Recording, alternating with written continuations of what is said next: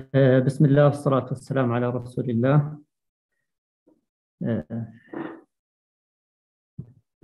نرحب بالجميع. First of all, I would like to thank all our attendants with us tonight in the second annual Diabetes Symposium. On behalf of Academic Affairs Saudi German Hospital, Asir region, I would like to welcome all. And as you know, our symposium is parallel with the World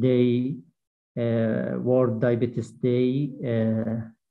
And as you know, this year it is under labels of education to prevent, to protect tomorrow, which highlight the most important opportunity to strengthen the prevention, diagnosis, and treatment of diabetic.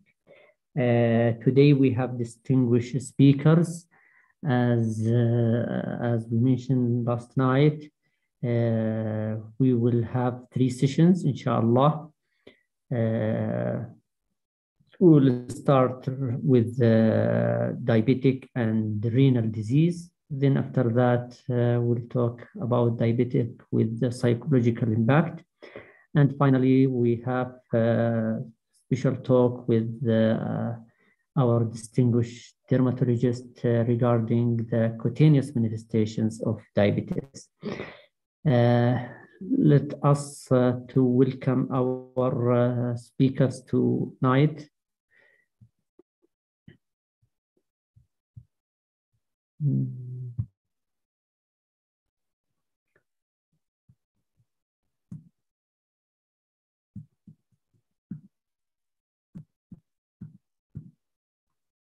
Tonight we have Dr. Mohammed Al-Shihri. He is adult nephrologist, and he is assistant professor of internal medicines and nephrology, College of Medicine, King Khalid University. And after that, also we have our speaker, Dr. Abdulaziz Al-Garni. He's a consultant psychiatrist, also assistant professors of psychiatry, College of Medicine, King Khalid University. And also we have Dr. Yahya Al-Urgubi. He is associated professor of dermatologist, King Khalid University, College of Medicine.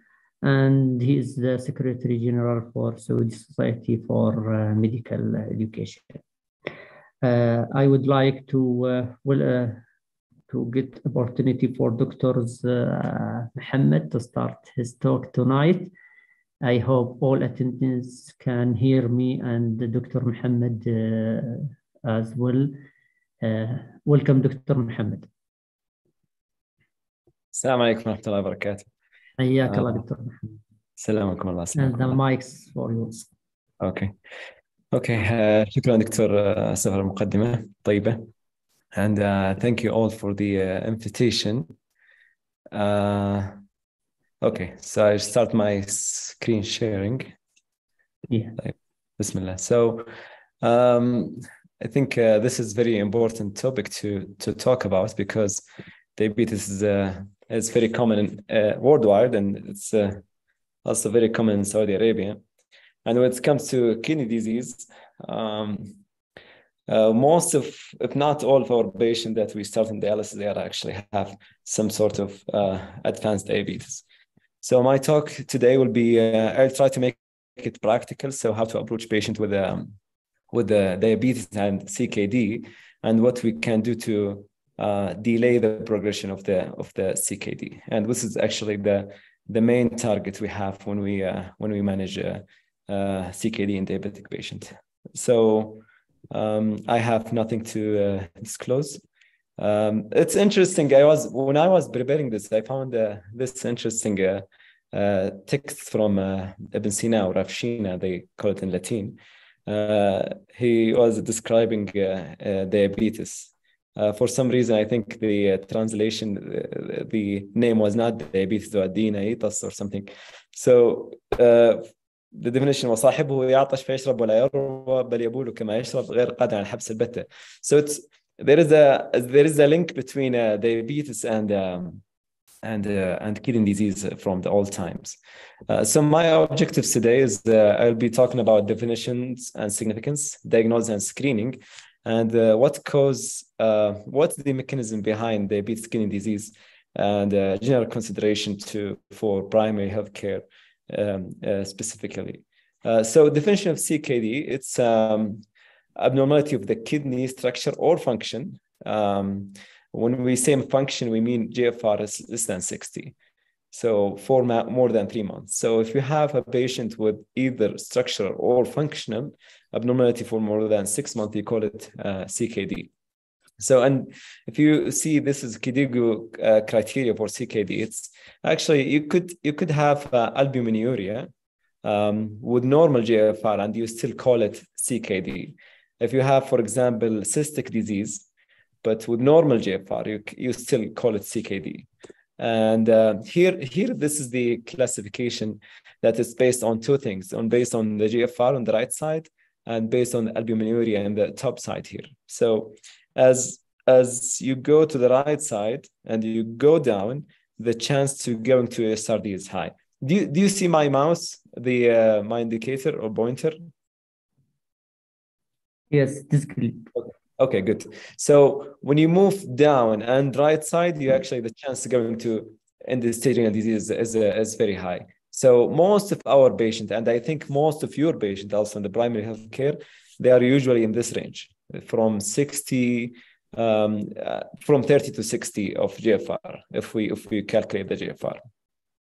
Okay, what is diabetic nephropathy? Diabetic nephropathy is based on three things. Either you have albuminuria, or for whatever reason, you had the kidney biopsy and the kidney biopsy shows diabetic lesions, or you have a GFR less than 30 in diabetic patient. These three things, one of them actually, it's a definition of diabetic nephropathy in diabetic patient. So the question, could a patient have diabetic nephropathy with normal creatinine? Is definitely yes, especially albuminuria, which is the most common cause of diabetes, or I would say the most common presentation of diabetic nephropathy. It can be actually with normal creatinine.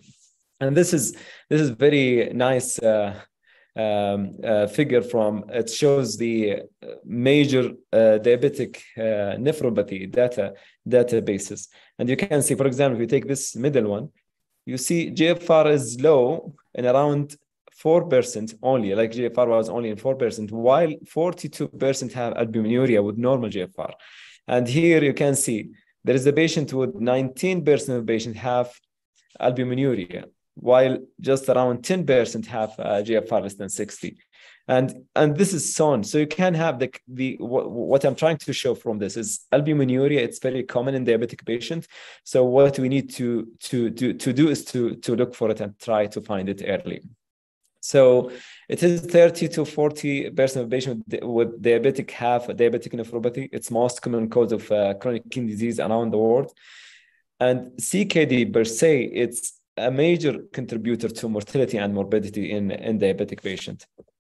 So if you see, this is very illustrative to show us how bad is albuminuria and impaired GFR. So if you have, this shows 10-year mortality and percent. So if you have albuminuria and impaired GFR, the chance of death in 10 years is almost 50%. While if you compare it with patient with no kidney disease, around 4%. This is, if you have albuminuria only, it's around 3-4 times the chance of death in 10 years, even if you have normal AGFR.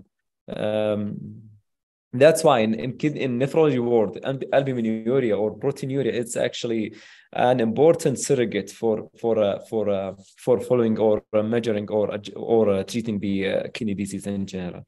Okay, so the problem we face, and I think all of you have been through this, you start to see patients very, very late. So we diagnose diabetes very late, and this is the one problem on this triangle. And the other problem is there is a delayed diagnosis in diabetic nephropathy. So we have patients with diabetes for long period of time, and nobody looking for them and finding they have diabetic kidney disease or not. And even after we diagnose patient with diabetic nephropathy, we actually not doing great job by starting the guidelines medication that actually now it's getting better actually in the last few years. So what happens if all this is there? We have a high mortality, rapid progression to end-stage disease, higher cost and admission rate. And it's, if you go, let's go to one of the central hospitals in the area, Asir, for example. All of a sudden, we have patient in the emergency with a creatinine of 10, and they have diabetes for 10 years, and they don't know they have a kidney disease, and they start dialysis like all of a sudden. And they will be surprised because nobody told them that they have kidney disease before. So this is from American Diabetic Association. It's very clear in all guidelines, I would say, of diabetes that you should check urine albumin every year for diabetic patient. It might be later for type 1 diabetes, but in type 2 diabetes, at time of diagnosis, you should check urine albumin to creatinine ratio or any sort of albuminuria, and also to check GFR. And if a patient have significant albuminuria, you should check twice yearly. And also GFR should be checked twice yearly if GFR less than 60. Are we doing this? Actually, no. So if you see this is a data from big databases that was collected. You see almost 1.5 million patients, and only 35% of the patient have albumin to creatinine ratio was checked in less than 40, and I'm sure we are doing much worse than this. So how to calculate GFR? So I'm mentioning this because I get a lot of questions from residents and sometimes from friends in primary healthcare about how to estimate GFR, because most of our systems or labs, they don't actually report GFR in the labs. They just report creatinine. And if you don't see it in front of your eyes, you cannot appreciate how bad is the disease. So there is two ways of calculating GFR: either estimated GFR by having serum creatinine, which is the most common one, or serum cystatin C, which is not the common one, but you can do it sometime if you think the creatinine is not accurate for whatever reason. It's available in Al Burj here in Abha. And you can use it if you have a young patient with unexplained elevated serum creatinine, and you think maybe this is just because muscle mass is high or something like that. You can check serum cystatin C and calculate GFR based on it. And all you need to do is just go to Google and Google CKD ABI. And actually, I'm choosing CKD ABI equation because this is, I would say, most accurate one. There's another calculation and equations, but it's better to stick with this one because it's the easiest one. And the measured GFR, we don't do it. It's only a research setting.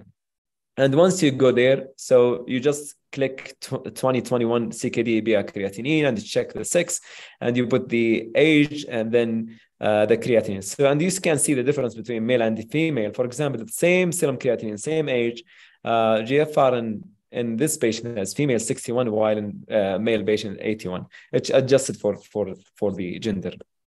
Okay, so as I mentioned, you check cystatin C if you think GFR is the creatinine is falsely high for whatever reason, patient high protein intake, muscle mass, or opposite, if the patient has low creatinine and you think the patient have CKD, but they have low muscle mass, you can check it as well. Okay, how you check proteinuria? We have this is a common thing. If you know this with a urine dipstick, you basically dip like a stick in there and give you this color, and will give you idea if this patient have proteinuria or no. And this is a quantitative test. It's qualitative test. It's not quantitative. It does not tell you exactly how much protein in this, and you need to repeat it to make sure what is the amount of protein in the urine. So how can we do quantitative measurement? You have two ways: either albumin to creatinine ratio or 24-hour urine collection. The urine albumin to creatinine ratio, it's easy. Spot urine sample, practical, more common. All you need is just to go to the system and order urine albumin or urine creatinine, and then you divide the urine albumin by urine creatinine and give you the ratio. If it's 1, for example, it gives you, this is about 1 gram of protein in 24 hours. It correlates very well with 24-hour urine collection in most of the GN diseases. There is some exception, but diabetes is not one of them. 24-hour, you do it if you're in doubt and you feel there is something wrong with the urine albumin to creatinine ratio. Okay, so again, why we are doing very bad job when it comes to screening. And I think this is based on my personal experience. I think one of them is system issue in primary healthcare system. The GFR is not there. So if you order creatinine, it does not give you GFR. And sometimes urine protein and urine albumin and urine creatinine is not there. So you cannot order it. And the other thing is there is a huge gap, which I noticed that in resident. There is a huge gap between what they know and what they are doing. And I don't know exactly why, but there is a huge gap. You know, they are very good theoretically, but when it comes to patient care, they basically don't know what they should do exactly to check this or that. And patient education is zero, which is, I think we all agree on this, because this is every time I'm on call in Asir, we will have a patient, all of a sudden they come to the emergency with a creatinine of 10 and fatigue and specific symptoms. And when you tell them, have you checked your labs before? They say no. And did anyone tell you have a kidney disease? They might say, yes, this is about 5 years ago. They told me I have amlah, which is very, very bad description for chronic kidney disease, and lack of good referral system. So if you have a patient in primary healthcare and you refer this patient to let's say nephrology clinic or diabetic center, there is no way you can track them and see what happens. So let's take this case. You are a consultant for two 33-year-old male patient presented to you with serum creatinine 1.8 milligram per deciliter and GFR of 50 ml per minute. Okay, this is 2 patients, exact age, exact GFR, exact serum creatinine. And the first patient has the only difference that patient A has 900 milligram protein in the urine, while the patient B have no protein in the urine. So the question is, who will go to dialysis faster? So, and I think all you know, the patient with proteinuria will go to dialysis much faster. Okay, and you can see this proteinuria is very, very bad, and it's worse than serum creatinine, worse than GFR, it's worse than anything. And you can see here diabetic patients. You go and you see urine albumin to creatinine ratio. It's when it starts to go up, GFR start to go down, and here it's actually go down because there is no GFR. Here they go down here because no GFR, so you cannot excrete anything. But this is the major thing. When albumin to creatinine ratio goes up, the GFR goes down very significantly. And this is very illustrative figure. You can see here if you start at 0 point, let's say start 0 point, and you have 3 classes of patients. You have patients with 3 grams of proteinuria or albuminuria, and you have patients more than 1.5, but less than 3 grams, and you have group of patients less than 1.5 grams. So you can see the difference between the 2 extremes. So patient more than 3 grams at 48 months, which is 4 years, 80% will be on dialysis, while only around 15% with patient with less than 1.5 gram, around like 10% they will be on dialysis. And I will tell you, 1.5 gram is too high for proteinuria, and we should not have that. So more proteinuria, faster progression to endothelial disease. So, but we should keep in mind that patient with diabetes still might have something else. So if you have patient with rapid progressive decline in GFR, this is not typical to diabetes or diabetic kidney disease. If you have rapid increase in proteinuria, this is also not typical for diabetic kidney disease. Same with RBC in the urine.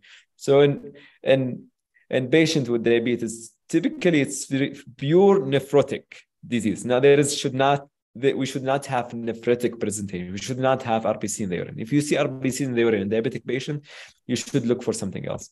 And if you don't have retinopathy, especially in the type 1 diabetes, you should think about something else, not only diabetes. So if you have patient with diabetes and have one of these atypical presentation, you should refer them to nephrology for possibility of kidney biopsy to know what's going on exactly. And this is very interesting report, and this is meta-analysis. Actually, in some report, up to 80% of patients, of diabetic patients who have kidney biopsy, they have something else. I think this is very high number, but it just gives you an idea. It's not, when you have patient with diabetes with a kidney disease, you should think about something else as well. So most common causes usually IgA or membranous nephropathy, and both autoimmune disease and autoimmune disease and diabetes, actually they are like each other. So this is another case. You have a 45-year-old male patient present to your clinic for first time. Creatinine is 2 milligram per deciliter and proteinuria 3.5 gram per gram.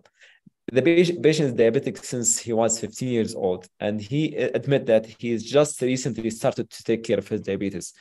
He has several eye injection for diabetic nephropathy. So you have patient, long-standing diabetes, he has nephrotic range proteinuria, not taking care of himself, and he has retinopathy. So the question is, would you do kidney biopsy for this patient?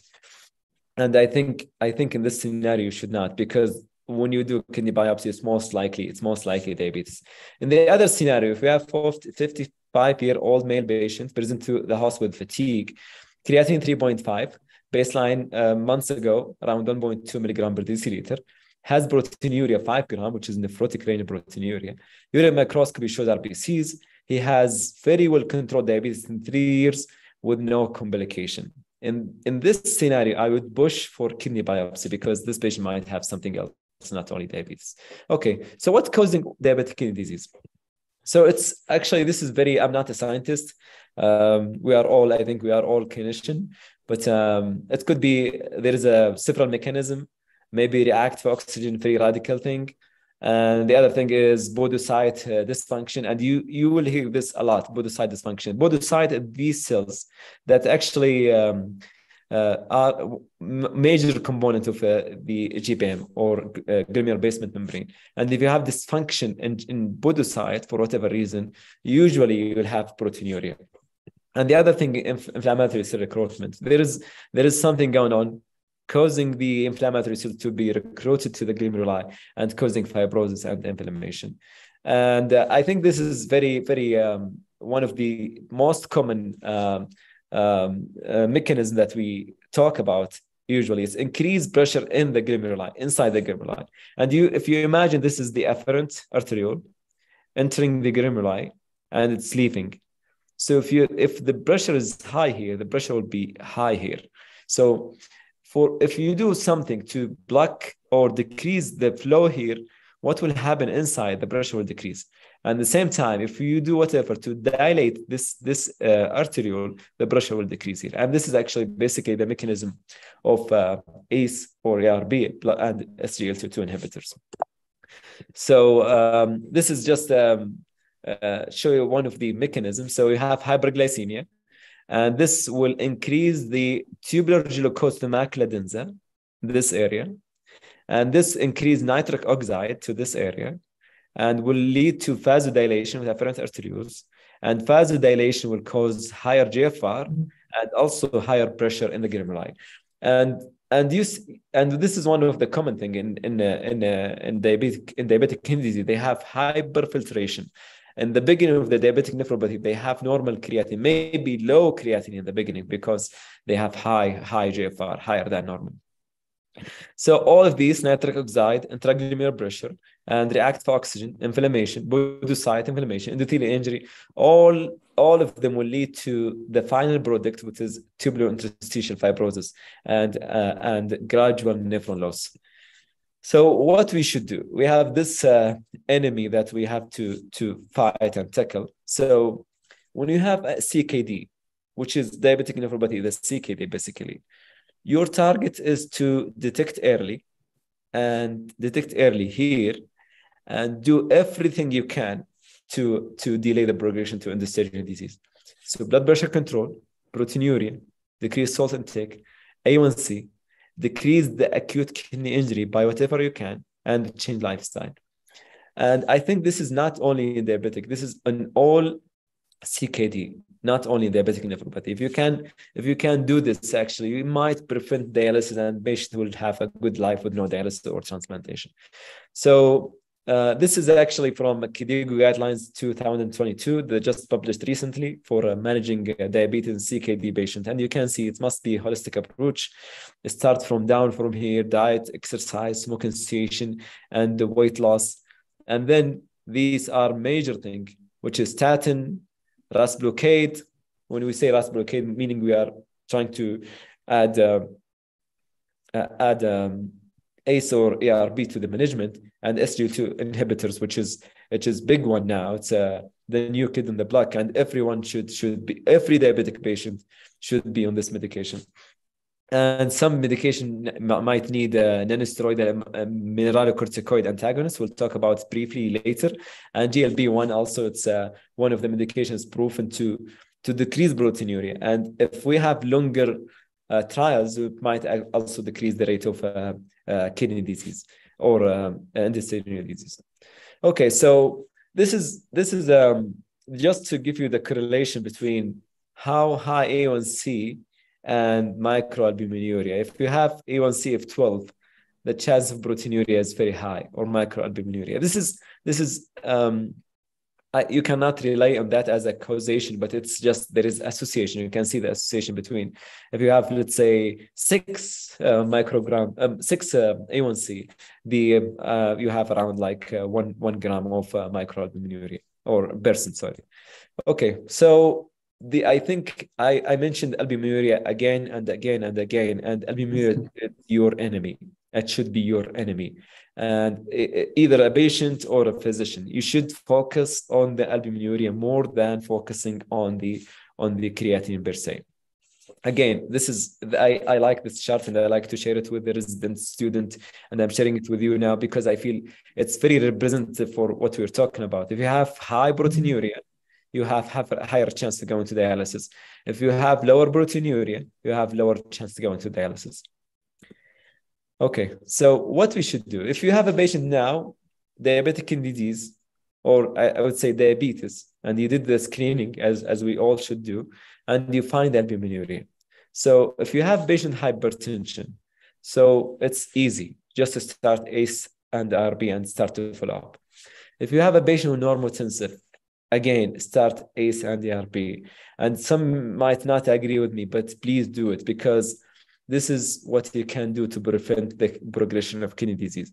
And even in the last guidelines, in the kidney guidelines, they say you may consider starting ACE or ARB on patients with high normotension and patient not hypertensive.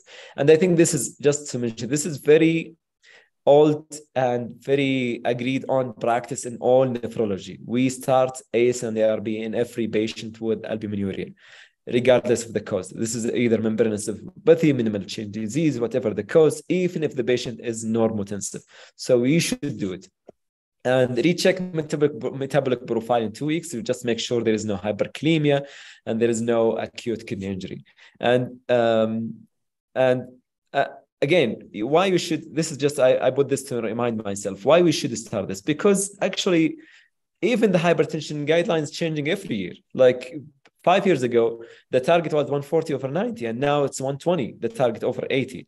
So it's changing. So a few years ago, you might, if you have a patient with blood pressure of 130, you would say this is hypertensive. And now you cannot, and now you say it's not hypertensive. Now you can say the patient is hypertensive based on some of the guidelines.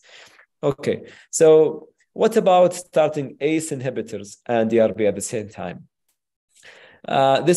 You should not do this because it's increased it's just harmful and does not help. It's actually just increase the rate of hyperkalemia and the hypotension without adding a benefit to the patient. Okay, so here is a very, very nice chart from the KDIGO guidelines. So you initiate ACE inhibitor ARB, and then you check serum creatinine and potassium in 2 to 4 weeks. And this is not a practice that we're doing. We do it all the time and send patient home, and they will not check it for forever. So if you have more than 30% increase in creatinine, you should try to find why that is happening. Is the patient diuretic, high dose diuretic? The patient has renal artery stenosis. The patient have other medication. Patient not drinking enough. If there is less than 30% increase in creatinine, let's say if you start with a creatinine of 1, okay, and after 2 weeks you find creatinine 1.3, should you stop? No, you should continue. And this is actually a sign that the medication is working, because you're decreasing the pressure inside the glomeruli, and by increasing the pressure inside the glomeruli, actually you are decreasing the GFR, and the creatinine will go up slightly. Okay, so this is the new hope that actually came several years ago. And the story of linking between the cardiovascular benefit and kidney benefit with this medication was very interesting, because it was sudden, like they found it without planning, basically. In FDA in 2008, they say if you are doing any sort of trials in diabetic patients, you should report cardiovascular mortality, and you should report myocardial infarction and stroke. And that time, we started to notice these medications decrease these things significantly, and that's when the SGLT2 inhibitors change from hypoglycemic medication to something else, to cardioprotective and renoprotective and the stroke protective and other things that you all know about. So these medication, they are diuretics. So when you prescribe them, just keep in mind they are diuretics, and they work in the proximal area of the nephron where the most of the absorption happen, and they are there more than 150 years, and they have positive effect regarding A1C. Even if you have normal glycemic patient, you should start it in diabetic patient with albuminuria, with no question. Sodium glucose cotransporter inhibitors. So when you initiate it, you have to consider several things. Patient selection. Patient must have GFR more than 20, and they have the albumin to creatinine ratios to more than 200. And actually, if you look at the IMPACT kidney trials that came actually several weeks ago, the benefit of this medication actually was not that significant in patients with no albuminuria. And just keep in mind genital infection and diabetic ketoacidosis. We call it euglycemic diabetic acidosis. They will come to the emergency with acidosis and normal glucose, and we have seen several cases of this. So just keep in mind it might cause this complication. Foot ulcer, and foot ulcer actually it's not consistent in all trials. The all trials was there is some risk of foot ulcer, but all the trials that came after, there was no significant increase in patients to have foot ulcers. And sick day protocol. If a patient getting sick, diarrhea or vomiting, they should skip medication, and they should hold it prior to the any surgery. So again, if you start these medications, you should keep in mind the GFR might drop. And this is actually a good sign. If GFR drops slightly, this is a good sign that the medication is working. And you can start, if you can see this is empagliflozin. This is the 0 point, and you see empagliflozin initially, the GFR dropped. But at the end, the GFR actually was better. And this is again in the empagliflozin trial, the same thing happens. And in canagliflozin trials, and the same thing happens. Initially, GFR should drop, and this normal. This you should be just relaxed and okay, and you should assure the patient that should be this is just temporary thing and should improve with time. Okay, so don't discontinue, just continue. And one of my mentors, they would say, if you don't see the GFR dropping down, this is not a good sign. You might need to increase the dose. Okay. And why GFR drops? Because again, RAS inhibition, which is a renal aldosterone system inhibition, works here in efferent. And why is SGLT inhibitor works here? So if you do some vasodilation here, the pressure here will decrease. And when the pressure here decreases, GFR will go down. and the same thing happens. So if you combine these two medication, as we know, or not mostly, if not all the trials of SGLT2 inhibitors, patient required to be on the maximum safe dose of ACE or ARB. So you should keep that in mind.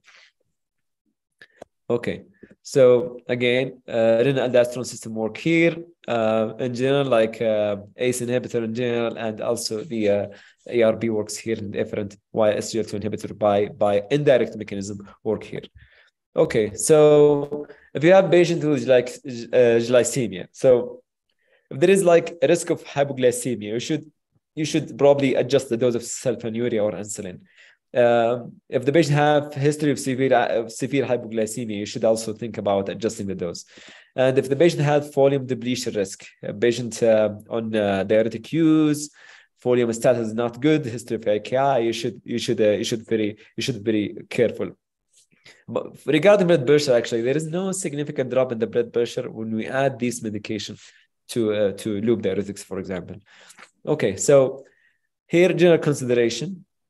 If you have patient with diabetic kidney disease, the first thing, physical activity and nutrition and weight loss. And first line is you have metformin and SGLT2 inhibitors. You should initiate at the same time. You know, if you have GFR less than 30, you should not initiate. If you have this is old. If you have GFR less than 20, you should not initiate, but you can initiate more than 20. Metformin, if less than 30, you should not initiate metformin, and you should decrease the dose of GFR less than 45. If these are not working, you should add GLP receptor agonist. This is actually a huge change in the guidelines. And what we are seeing actually in our practice is our patients are on sulfonylurea, DDP4 inhibitors, and maybe metformin and some insulin. No one in SGLT2 inhibitors, no one in GLP-1 receptor agonists. I'm talking about CKD patient that we see in the CKD clinic. Okay, so this is I like to show this, and I was showing this to the resident. You can see sitagliptin, which is our favorite in the most primary care or also in CKD clinic, because we know it's safe, it doesn't do anything, and actually it does not drop blood sugar. And it does not help kidney. So it's actually, for me, it's as placebo. This medication looks like placebo. 40% of the patient, they have hemoglobin more than 7. And this is recent trial in a New England Journal of Medicine. So this medication doesn't work and doesn't help. It doesn't affect anything. Okay, this is GLP agonist. This is just I think Dr. Ali covered very well yesterday the GLP agonist, and I think just to mention here, it's very safe even in advanced CKD, even GFR less than 20, comparing with the SGLT2 inhibitors. So this is a new kid in the block, non-steroidal MRA or non-steroidal mineralocorticoid antagonist. And if you have the chance to work with experienced clinician or nephrologist, we actually have this old practice of adding spironolactone, which is aldactone, for patient with albuminuria. So this is not new. We know about this from long time, and the evidence has been there. So, for example, this study, it was a small trial, but they started with proteinuria of around 2 grams, and it goes down with aldactone to around like 0.7. So the evidence has been there. But aldactone, there was no big trial to study aldactone on albuminuria or proteinuria, but it's common practice among the experienced nephrologists. So the side effect that we try to avoid is gynecomastia in patient in male patient, and also some male features in female. And also it can cause hypotension and hyperkalemia. So that's why actually we have a new guys, they are finerenone and isaxarenone. Finerenone has 2 trials, and now it's in guidelines actually. It's coming in the guideline. And this is from KDIGO again guidelines, says we suggest an non-steroidal mineralocorticoid receptor antagonist with proven kidney or cardiovascular benefit for patients with type 2 diabetes and GFR more than 25. Normal serum potassium concentration.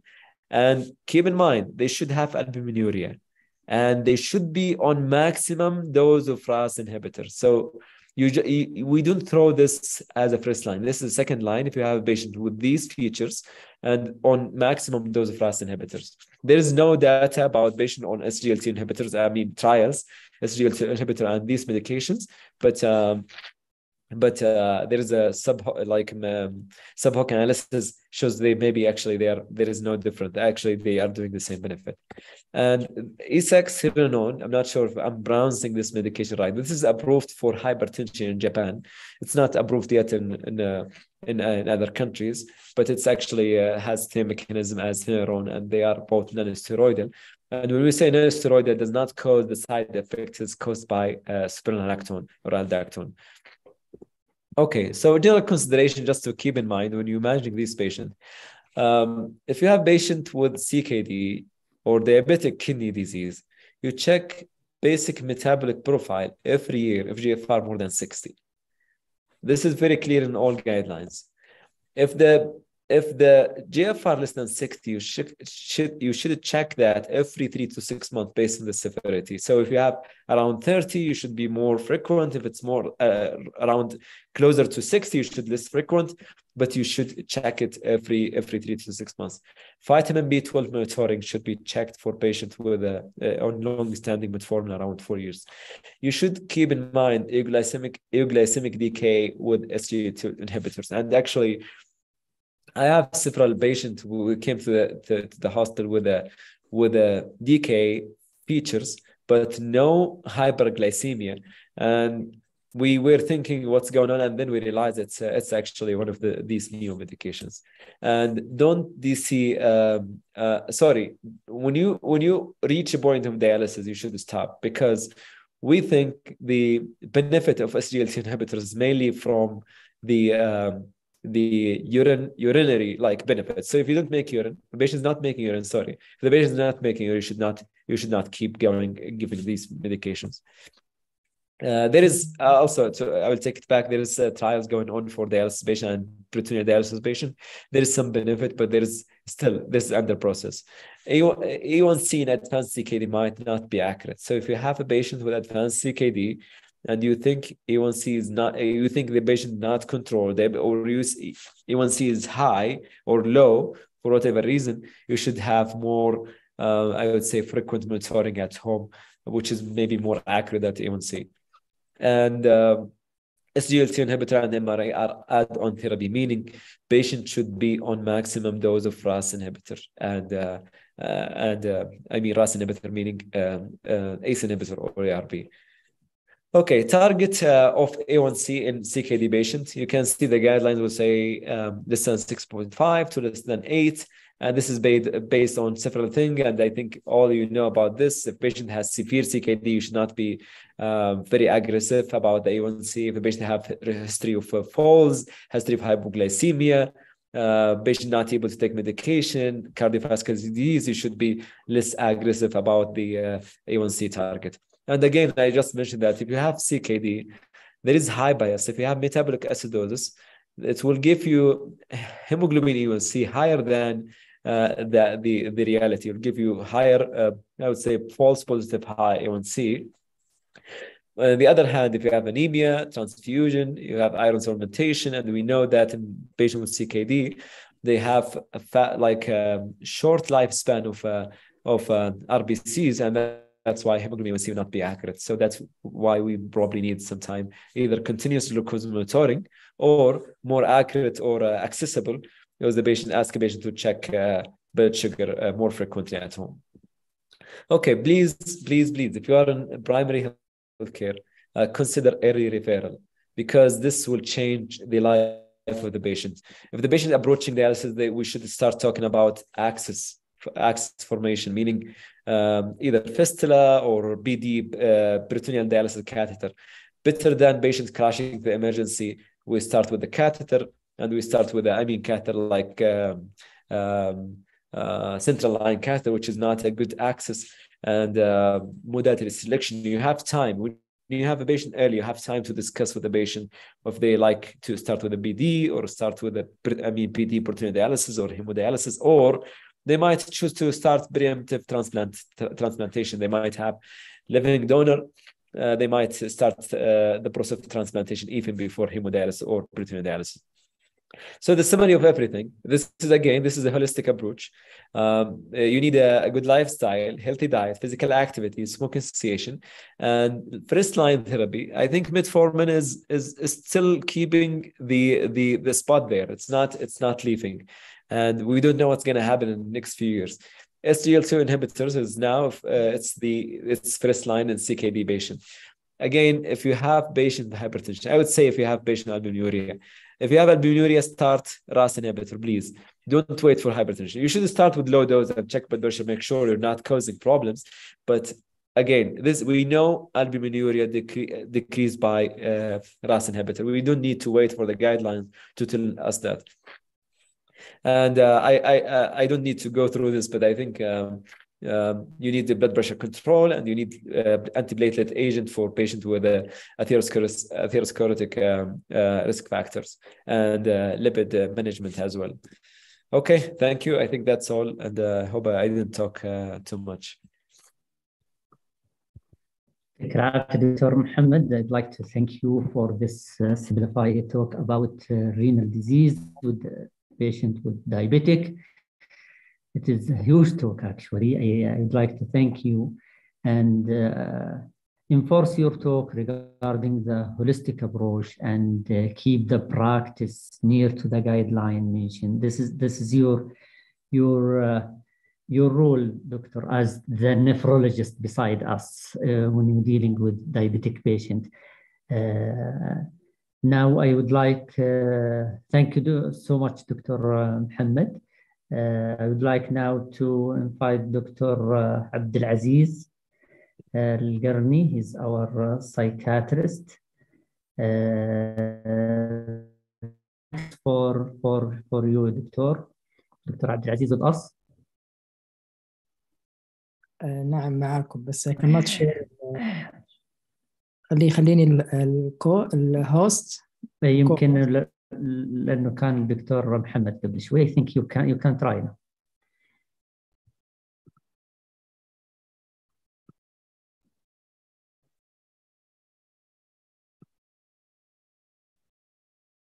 ظاهر لكم الآن ولا؟ Yes. Full screen, yes. It is clear now, Dr. Mohammed. You can start. بسم الله الرحمن الرحيم.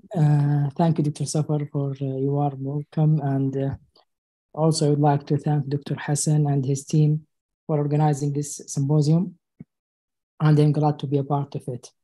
I will talk in the next 45 minutes about diabetes and psychological impact. Actually, the psychological part play a major role in depression management. Coping with the chronic disease not easy, especially if you are talking about diabetes.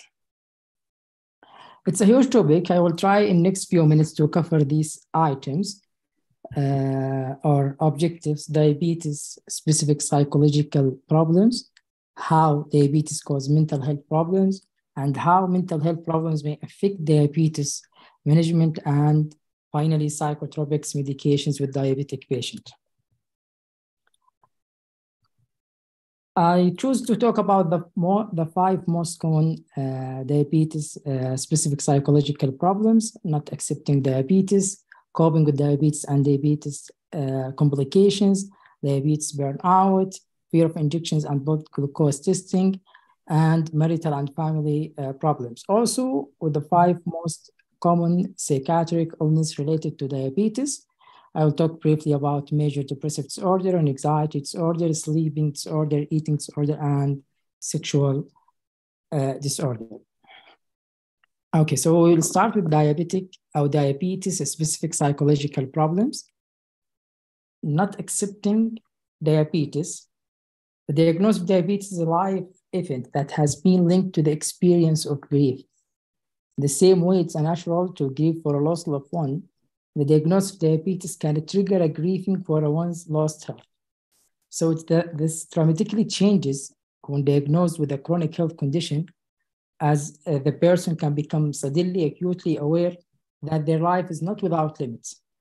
So they now have to rely on regular medications, changes to their lifestyles, and so on. So this is the outline of stages of grief. We should know it to know how to deal with it. Stage 1, denial. This cannot be happening. Stage 2, anger. Why me? Stage 3, bargaining. They would do anything to turn back time. Stage 4, depression. And finally, acceptance. I'm trying to apply to diabetic patients. So diabetic patients in denial stage, he would say, I cannot be sick. My doctor must be wrong. So the suggested response to just ask him to do everything he can to learn about the disease and research treatment option to discuss with his doctor and ask him to show you and how to read and understand your labs and illness. The second stage, anger. They are questioning why they are chronically ill. The anger can be directed inward or outward, and sometimes they are looking for someone or something to blame. So just ask them to creative activities can help take your mind off your worries and pain, and just find a creative outlet, writing, reading, playing, and so on. And the third stage, bargaining. They look for ways to circumvent their illness by bargaining with themselves or higher power. They might start questioning choices or actions they believe may have led their illness away. So the same, just filter out your negativity by surrounding yourself with positive people. The fourth stage is depression, feeling of isolation, sadness, and hopelessness. This is a difficult stage. It may lead to potentially damaging behavior, like skipping medications or not keeping a doctor appointments. The last stage, acceptance, at last a sense of knowing that although there is no cure of your illness, so we advise him to look for a local support group for people with diabetes disease, or look for diabetic patients, talk with them about their experience.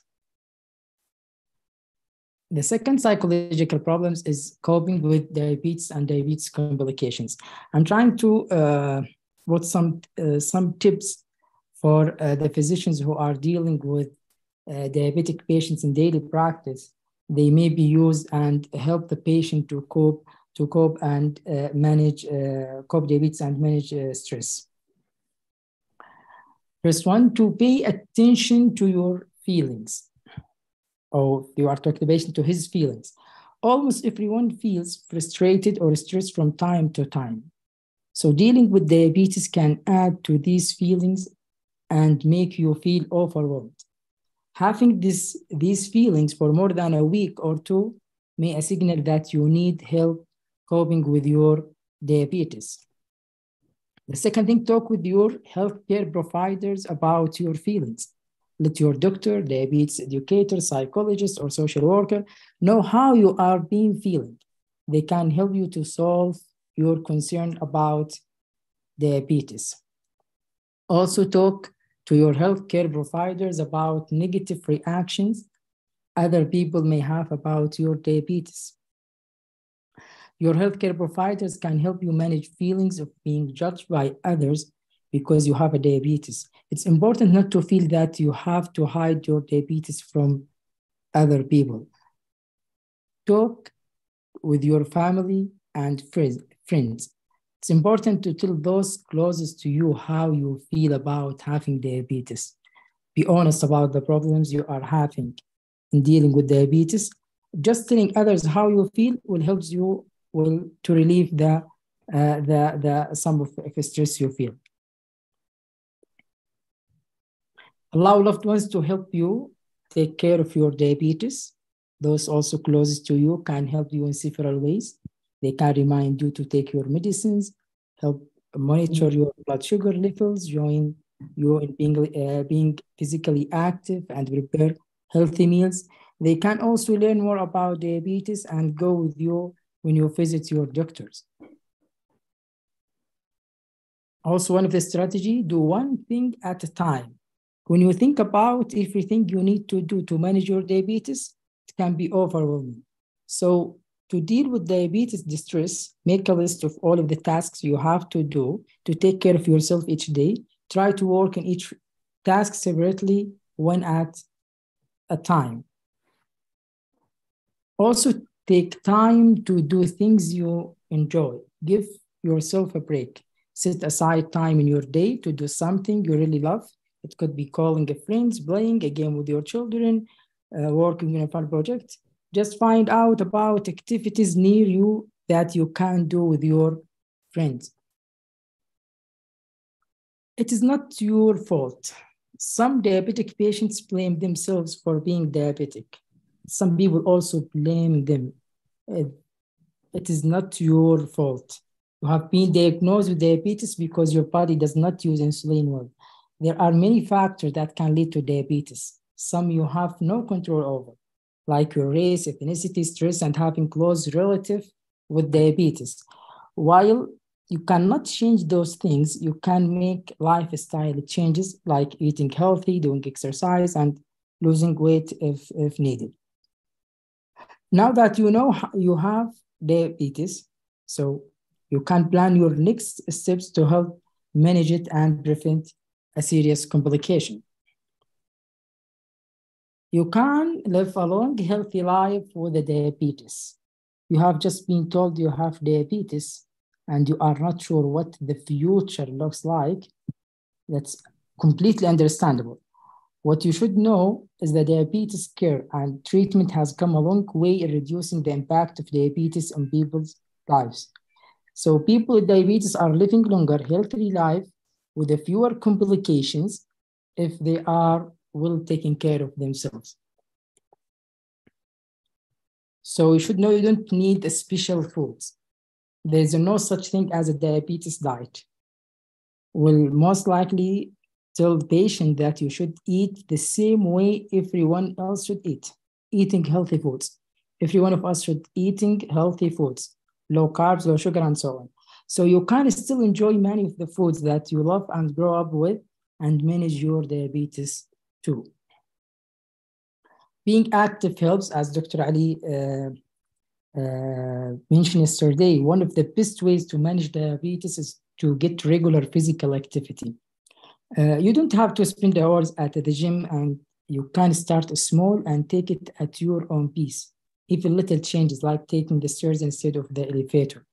So regular physical activity has many other health benefits as well, like better sleep, weight loss, stress reduction, and improve the blood pressure also. You are not alone. This cannot be said enough. You are not alone. So don't go it alone. It's important to connect with others living with diabetes. Peer support is important. Talk to other people with diabetes. They understand some of things you are going through. Ask them how they deal with their diabetes and what works for them. They can help you feel less lonely and overwhelmed. Always we say hoping is coping. So your diabetes diagnosis, as we know, may come with a big life changes. It will take time to figure out everyday diabetes care. Just know there are many resources available to help you cope. The main message here is don't lose hope.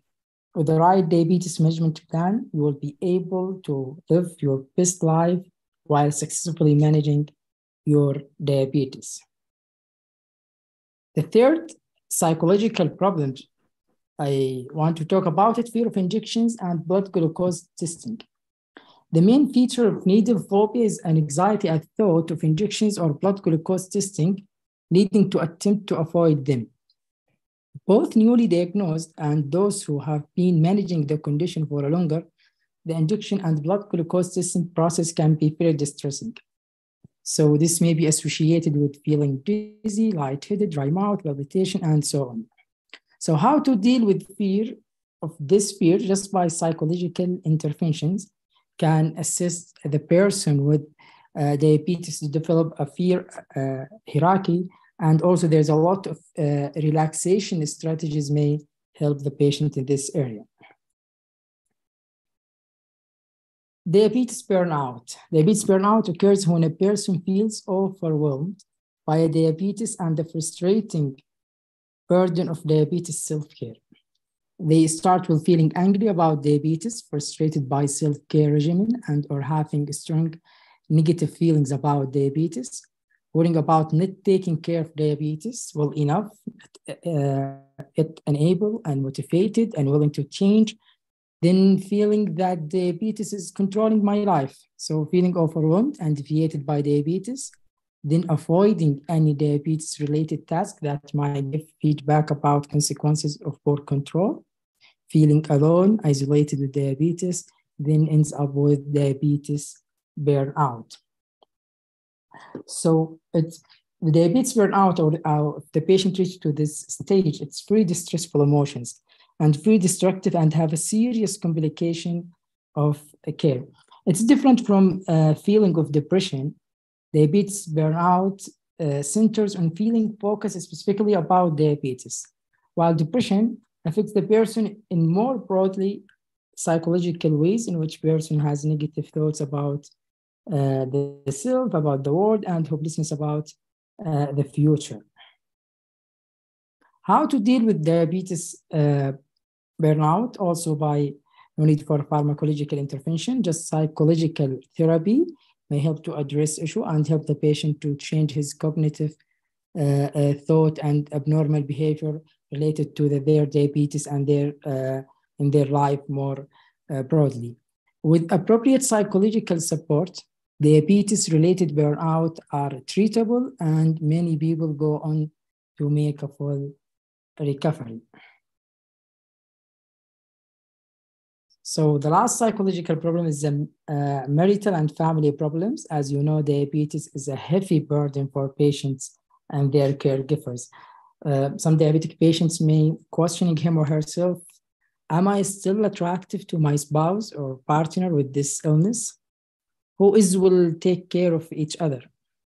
Or who will take care of other? So it's really emotionally taxing. So there is a marital challenges in different aspects. Disease related like poor glycemic control, nocturnal hypoglycemia, diabetes complications, sexual dysfunction, and also social and family disclosing diagnosis very difficult, social and job discrimination, also difficulty in finding a suitable partner and poor family support, psychological fear of disease, acceptance by spouse, or fear regarding satisfactory in sexual life or hypoglycemia. So a supportive spouse may take a primary role in reminding the partner to have a regular medical checkups that generally include screening for diabetes. Supportive marriage may also facilitate the treatment of diabetes once diagnosed.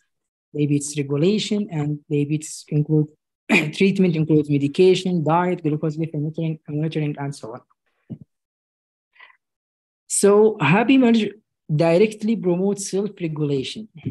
It may motivate diabetes patients to comply with doctors' recommendations and maintain healthy diet and regular exercise routine, all of which promote blood glucose control. In contrast, marital stress may disrupt adherence to a diabetes management regimen, either by affecting patients' own behavior and decision-making or by reducing spouses' involvement in patient disease management. So this is the first part. So we'll go to the second part, how diabetes causes mental health problems. We will talk about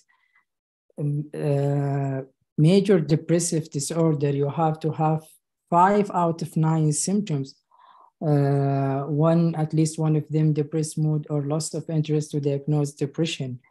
Regarding the prevalence of depression among diabetic patients in Saudi Arabia, on this article published in February 2021, it's including a total of 24 studies among different regions and cities from Saudi Arabia with 7,326 participants were included.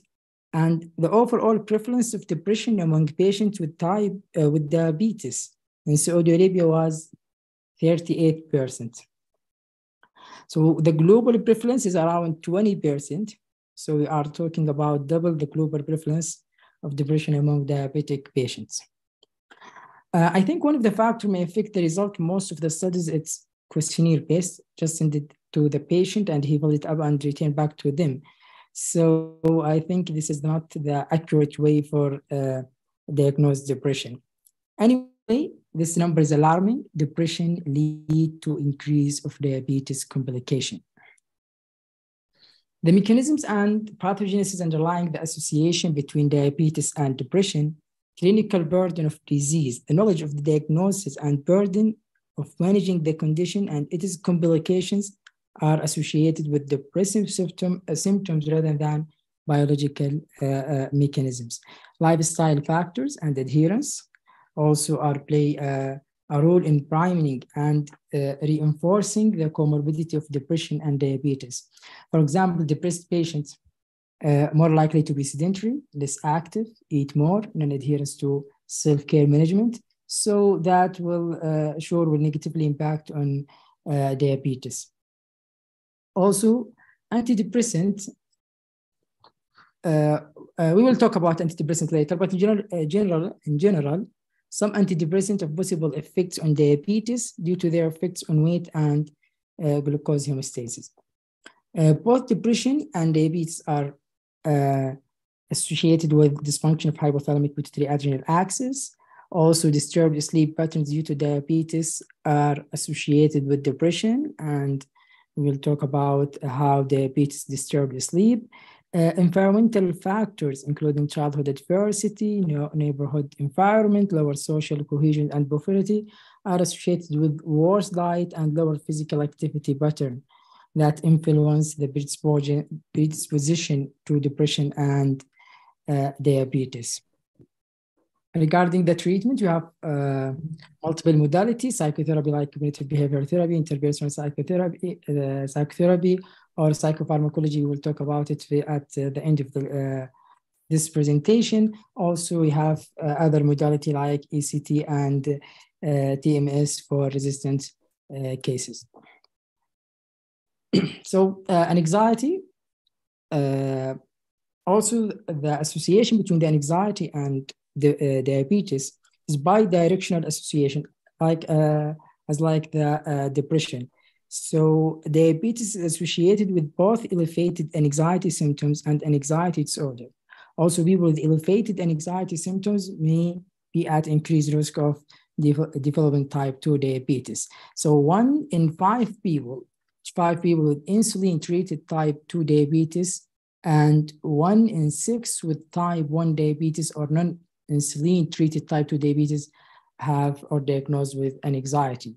So people with diabetes may have concerns related to regularly counting carbohydrates, measuring insulin levels, and they may also worry about short-term health complications such as hypoglycemia as well as long-term effect. Also, diabetic people are at higher risk for certain health complications such as heart disease, kidney disease, and stroke. Knowing this can lead to further anxiety. So for some people with diabetes, those concerns become more intense and result in an anxiety disorder. And at this stage, we have either to refer him to psychiatrist or to start treatment. Hypoglycemia and panic attack. So one of my patients came to my clinic last week. She's a known case of diabetes, and she had 3 panic attacks for less than 2 weeks. Every time they are dealing with it as hypoglycemic attack, just giving her sugar and weight. So she's a student in one of health sciences college. One of the attack occurred in the hospital, and they checked for her blood glucose, and it was normal, so not hypoglycemic attack. After that, they referred her to a psychiatry clinic. She said, without measuring blood glucose, I cannot differentiate. So panic attacks are very similar to those of hypoglycemia. So not forget to put it in your differential and think about it. Sleeping disorder. up to 1/3 of patients with diabetes suffer from concomitant sleep disorder. These conditions, when associated with diabetes, can cause fragmented sleep and poor quality of life, like Victoria. Waking up at night to void is a leading cause of sleep disturbance, affecting both sleep onset and maintenance.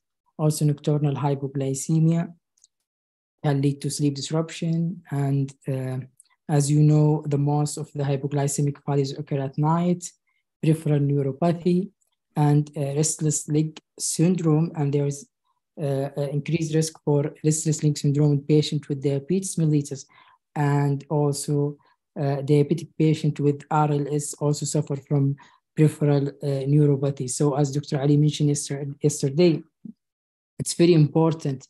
The sleep is very important area in management of diabetes. So we need to dig more about the sleep disorder in diabetic patients, with other factor also like depression may affect the sleep, obstructive sleep, sleep apnea, neuropathy and pain, and the common sleep disorder we are talking about it. Eating disorder. Some people with diabetes can develop an unhealthy relationship or fixation on food. So it's estimated that up to 30% of people with type 1 diabetes have an eating disorder, and 5 to 9% of people living with type 2 diabetes have a binge eating disorder. So having diabetes can mean a bigger focus on diet, weight, and body image. So it is not surprising that some people can start to feel negatively about food. Disorder eating is not the same as having a diagnosed eating disorder, but the signs and behaviors are similar, like skipping insulin for weight loss, binge eating, or making yourself sick. But one can lead to another. So it's really important you get help before things get worse. Over time, eating behaviors like this can lead to eating disorder, like anorexia nervosa, bulimia nervosa, or binge eating disorders.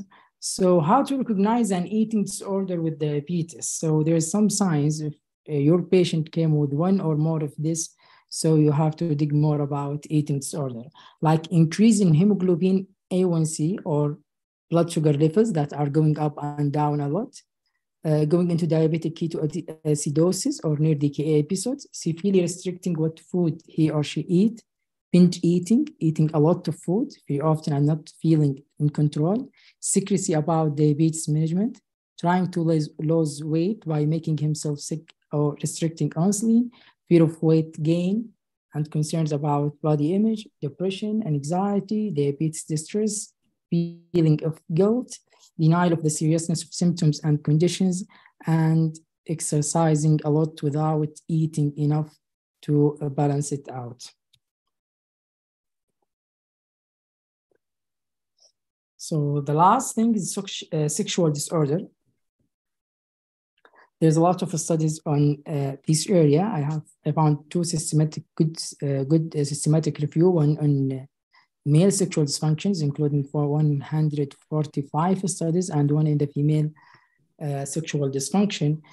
So diabetes may lead to disruption of normal sexual function in both men and women via diabetic-induced end organ damage and psychological stress. Erectile dysfunction is the most common in men with diabetes, and the prevalence of erectile dysfunction is approximately 3.5 times higher than the general population, and from 35 to 90% of diabetic patients will have a sexual dysfunction in their life.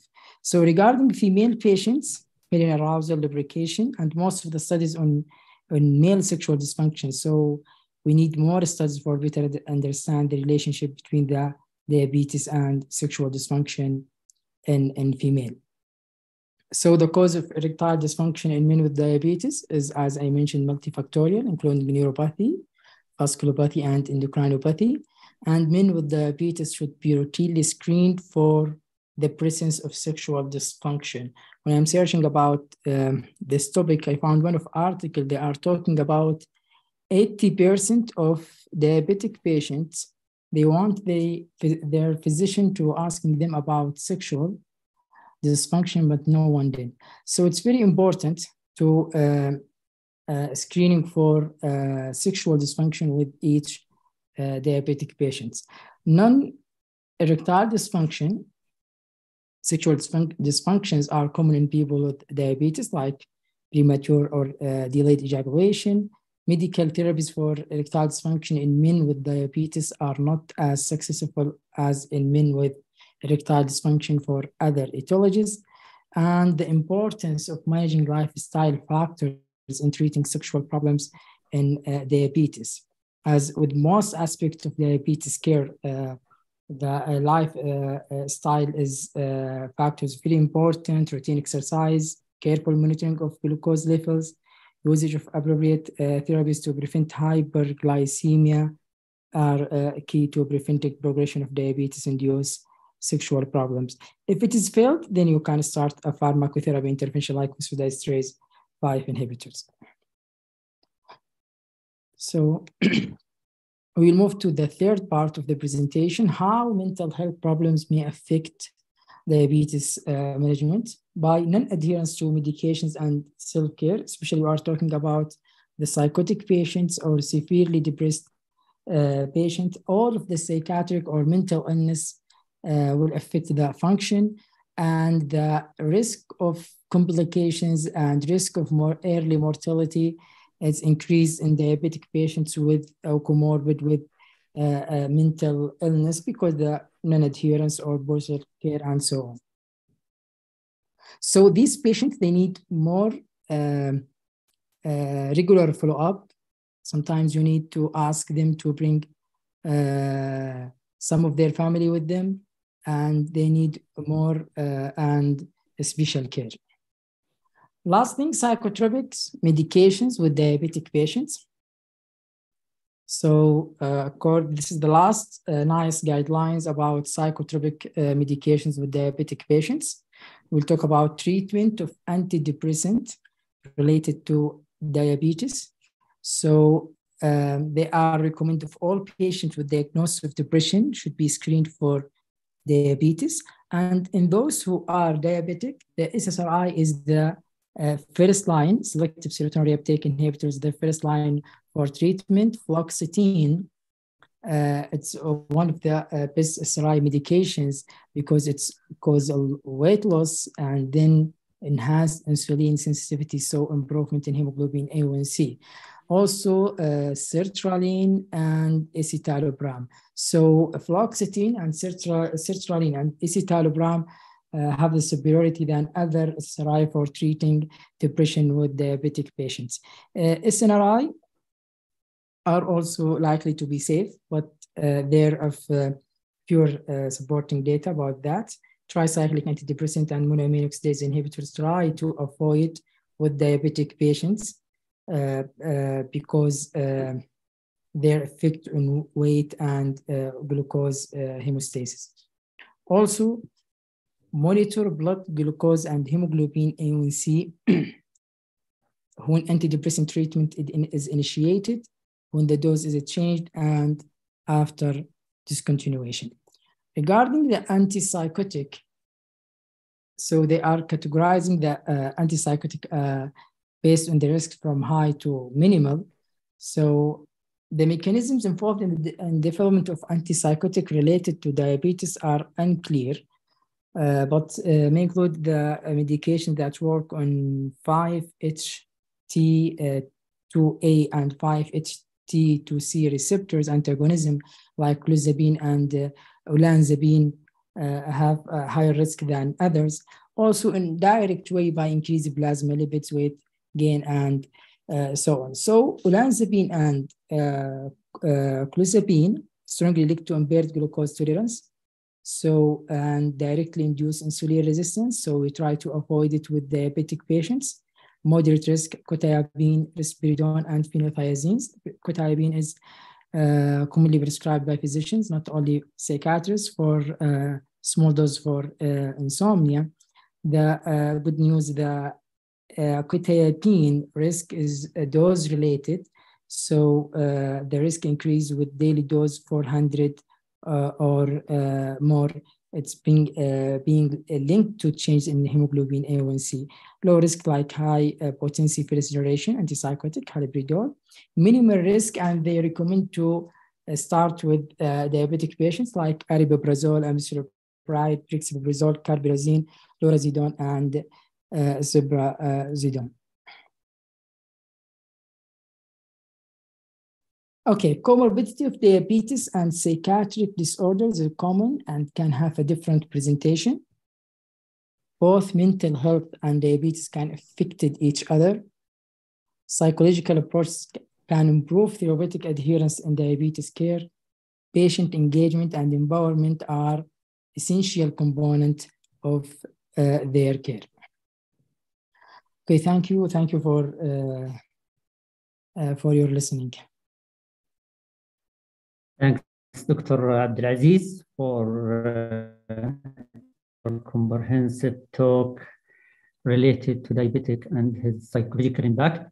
I'd like to thank you, and I would like to highlight to all audience who'd like to share his comment or questions. You can write it in Q&As, and our speakers happy to answer and to comment about this.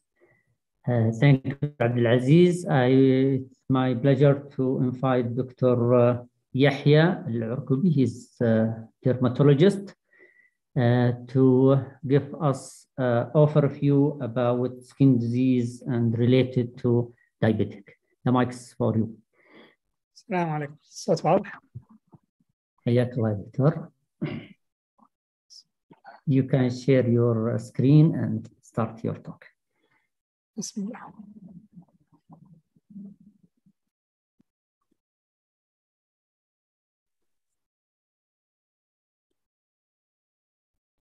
Yes.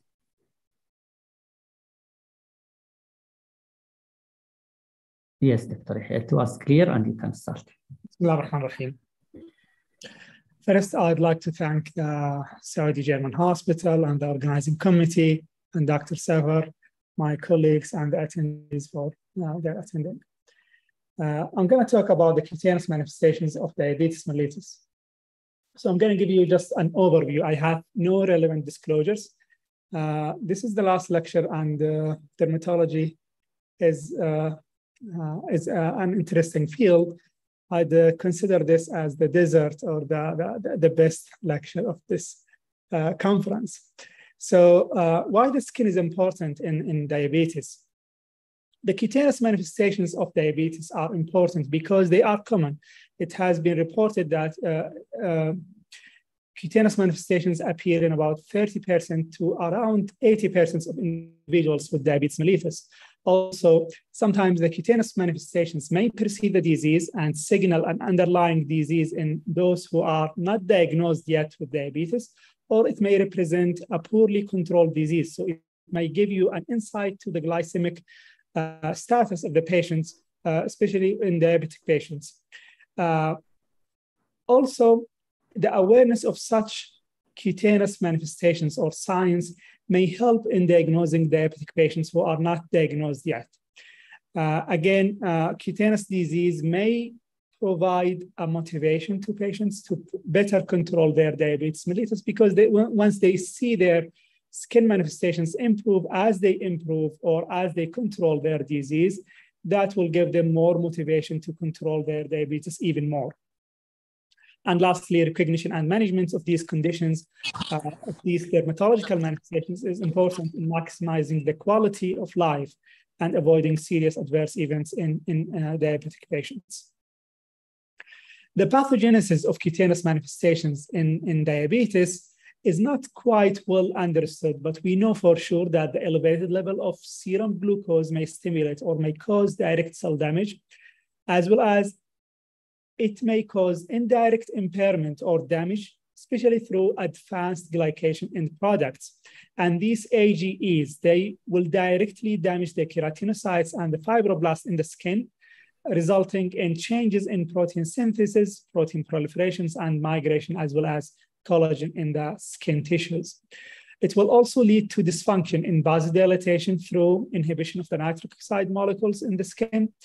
The sugar alcohol sorbitol is usually upregulated in hyperglycemia, which may promote mitochondrial damage and subsequently lead to reactive oxygen species. So in summary, the AGEs will induce pro-inflammatory cytokines and will cause free radical production, causing oxidative stress damage and further reactions with type 1 collagen and epidermal growth factor receptors in the skin, suppressing skin regeneration and healing of the skin lesions. So the cutaneous manifestations, we classify them in diabetes into 5 categories. The first class is skin manifestations that are strongly associated with diabetes, and those we're going to talk about in detail. The second class is dermatological diseases associated with diabetes. Those are not specific to diabetes, but they are more common in diabetic patients than in non-diabetic patients. The third class is non-specific dermatological signs and symptoms associated with diabetes. So we see them often in diabetes, but we also see them in other diseases. So they are not specific and they are not at higher rate in diabetics. The fourth class are common skin infections in diabetes, especially bacterial and fungal infections. And the last one are cutaneous changes or cutaneous adverse events from diabetic treatment or diabetic medications. So we're going to start first with the most important one, which is the first class, the strongly associated with diabetes mellitus. And those are 6 conditions: acanthosis nigricans, necrobiosis lipodica, diabetic dermopathy, diabetic foot syndrome, diabetic thick skin, and bullosis diabeticorum. The second class, we're going to talk about only one of those, which is basically the generalized granuloma annulare. Psoriasis, lichen planus, vitiligo are more common in diabetic patients than non-diabetic patients, but they are not specific to diabetes, so we're not going to cover those. And there are some signs and symptoms. They are not specific to diabetes, but we see them often in diabetic patients, like xerosis, which is basically dry skin, eruptive xanthomas, pruritus, which is itching, keratosis pilaris, palmar erythema, and yellow skin and nails, among others. The first one of the strongly associated cutaneous manifestations with diabetes is acanthosis nigricans. And acanthosis nigricans affects men and women of all ages. It's more prevalent in darker skin people. And it may also present in other endocrinopathies like PCOS, acromegaly, thyroid problems, basically any condition with insulin resistance. It can be also associated with gastric adenocarcinoma. On exam or morphologically, you're going to see hyperpigmented dark brown, thickened, velvety plaques in the intertriginous areas, basically in the armpits or in the axilla and sometimes in the neck. And rarely you may see them elsewhere, like in the dorsal hands and elbows. But you may see them anywhere on the bodies. The pathogenesis, it's mainly due to IGF-1 effect in the keratinocytes and fibroblasts, leading to migrations and proliferations of these cells in the upper layers of the skin. The treatment, we can try keratolytics or retinoids, chemical peels, sometimes laser treatment, but the most important step in the management is to improve the glycemic control and reduce the insulin resistance. That's the most important step in managing acanthosis nigricans. Also, beside that, it's important in diagnosing some patients who are not yet diagnosed with diabetes. So if you see acanthosis nigricans, you have to rule out diabetes before looking for other etiologies. And these are some examples of acanthosis nigricans. In the upper half of the pictures, these are the most common locations in the axilla as well as in the neck. And in rare occasions, we may see them on the dorsal hands, but that's not the common. Next one is diabetic dermopathy, or we call them Shen spots. And it's the most common cutaneous manifestations in diabetes, presents in 40% of patients and results from minor trauma. It has a strong predilection for men and those over the age of 50 years. Although it may antecede the onset of the diabetes, it's usually a late complication of diabetes and usually with those with microvascular disease. So if you see diabetic dermopathy, you have to look for microvascular complications. There is a study showed an association with the cardiovascular disease it showed that 53% of non-insulin diabetes mellitus with dermopathy had coexisting coronary artery disease. Also, another study showed that the incidence of dermopathy is around 21% in patients with diabetes with no microvascular complications versus 81% of patients with diabetes with microvascular complications. Initially on the shins or on the lower legs, it presents with round, dull red papules to brownish papules that progressively evolve over 1 to 2 weeks into well-circumscribed atrophic brownish macules. Normally, after 2 years, they resolve without any treatment. They may leave some atrophy or hyperpigmentations after they heal. You may see different stages at any point during the stages of evolutions. Yeah. The lesions normally are distributed over the body of the lower legs. Or the shin أنا موجود انتظر باقي عندي مريض انتظر. Commonly involved. Sorry, Dr. Hassan, please, can you make your voice mute?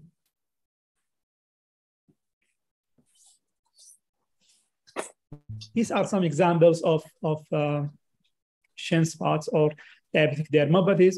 On the left, that's an active disease. On the right, that's after healing. You see just brownish and atrophic macules and plaques. And again, you don't need to treat those.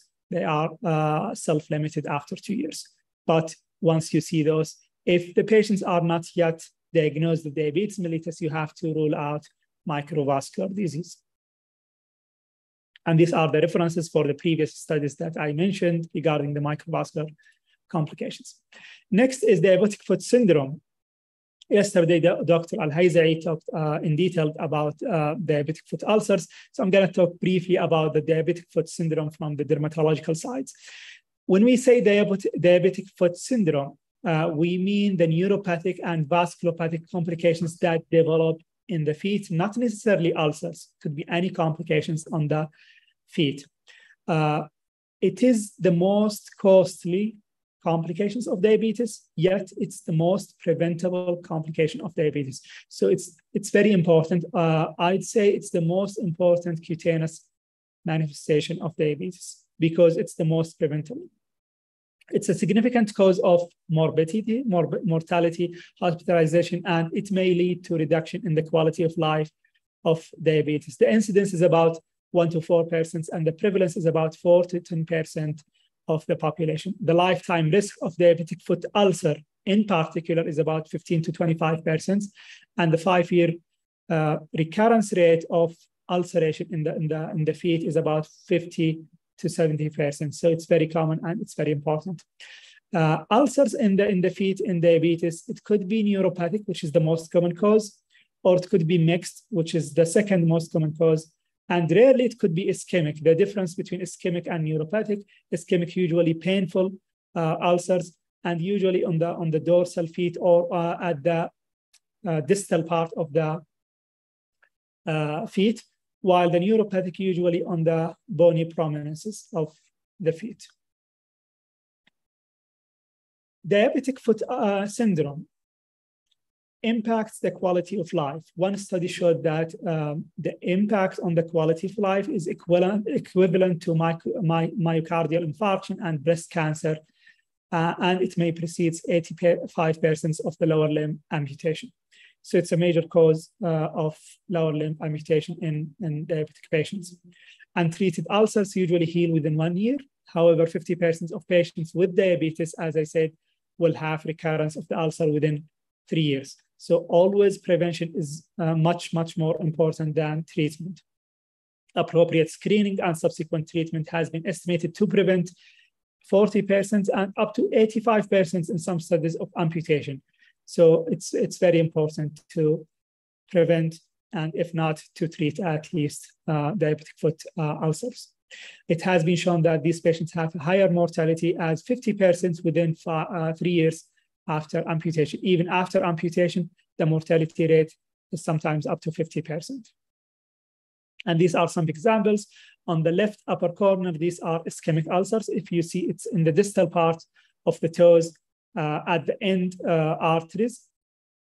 And then on the right side, on the bony prominence, you will see the neuropathic ulcers. And the lower part of the picture, these are mixed neuropathic as well as ischemic ulcerations.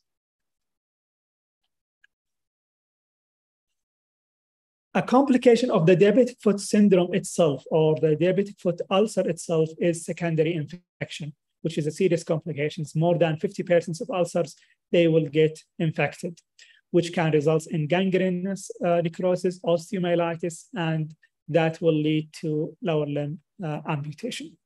Another complications is diabetic neuroosteoarthropathy, also known as charcot foot, which is an irreversible debilitating deformity of the foot or any joints that lead to progressive destruction of the weight-bearing bones and joints.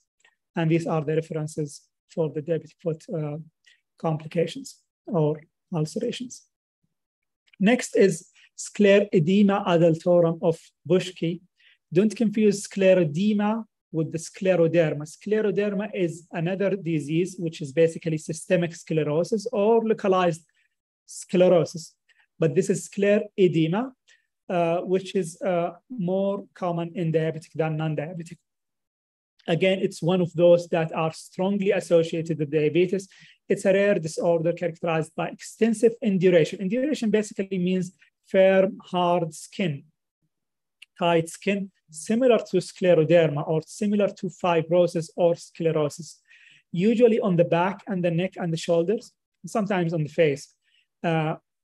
This induration or this firm feeling of the skin is due to dermal deposition of the collagen and mucopolysaccharides.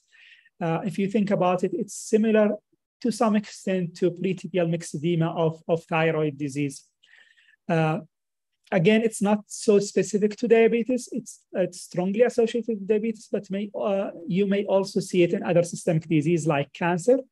So it can be a paraneoplastic syndrome. You may see it also in paraproteinemias and sometimes in infections. About 2.5% to 14% of all patients with diabetes, they may have sclerodema, but over 50% of those with sclerodema present with concomitant diabetes mellitus. So it's very important to know. The pathophysiology, not quite clear, but we know that there is some collagen synthesis and by fibroblasts, as well as reduced degradation of these collagen bundles in the skin, with subsequent reduction of the skin elasticity, leading to the firm feeling and the hard feeling of the skin. It has a slow progressive course. The skin sclerosis or fibrosis may lead to reduction in the joint flexibility in the case of finger involvement. The treatment is also difficult, but we can try phototherapy, especially by the use of UVA or ultraviolet type A. We can do physiotherapy for patients with joint flexibility reduction, and sometimes systemic therapy with penicillin and some immunosuppressive medications in some patients. And these are some examples. If you see on the left side of the picture, you will see some just diffuse erythema. But when you see some testing on the right side of the picture, he's trying, the doctor is trying to pinch the skin, but he cannot approximate his fingers because the skin is sclerotic, hard, and fair. And these are the references. Next is limited joint mobility or diabetic chiroarthropathy, including deep joint contracture and carpal tunnel syndrome. The prevalence of limited joint mobility syndrome is about 4% to 26% in patients without diabetes, but it's much more common in diabetic patients than non-diabetic. Is about 8%, up to 60% in diabetic patients. It presents with progressive flexed contractures. We may use two signs, prior sign and tabletop sign, due to the pathogenesis is basically due to periarticular enlargements of the connective tissue.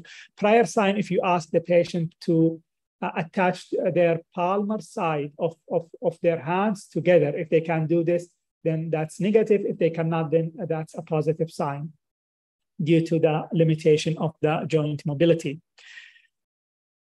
Patients with limited joint mobility, they may be at increased risk of falls. Again, there is no curative treatments. We can do physiotherapy, we can do NSAIDs to help with the pain associated with the mobility. We may also add injections of corticosteroids, and sometimes we may do surgeries. But the best step in management is to improve the glycemic control, as well as regular stretching to maintain and to minimize further limitation in joint mobility. And this is an example of the prior sign. Same thing, if you apply the hand on a table surface, we call it tabletop sign. And these are the references. The next is necrobiosis lipodica. In the past, we called this disease necrobiosis lipodica diabeticorum, but nowadays we remove the word diabeticorum because it's not only in diabetic patients, although it's more specific to diabetics, but we may also see it in non-diabetic patients. So it's a rare chronic granulomatous dermatological disease that is seen most frequently in patients with diabetes. Nearly 1 in 4 patients presenting with necrobiosis lipodica also have diabetes, but less than 1% of patients with diabetes will develop necrobiosis lipodica.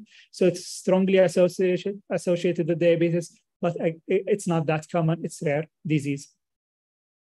The majority of cases presents years after the diagnosis, so it's a late complication, but it may appear at the time of the diagnosis in around 14 to 24% of cases. For unknown reason, it's more common in women and in type 1 diabetes mellitus than others. It begins on physical exam or on morphology with erythematous papules, which evolve slowly into yellowish, brownish black with an atrophic center and telangiectasia. It's usually asymptomatic, non-pruritic, chronic inflammatory granulomatous disease with a degeneration of collagen. Actually, the word necrobiosis basically necrosis of collagen in the skin. Why there is necrosis in the collagen of the skin, we don't know yet.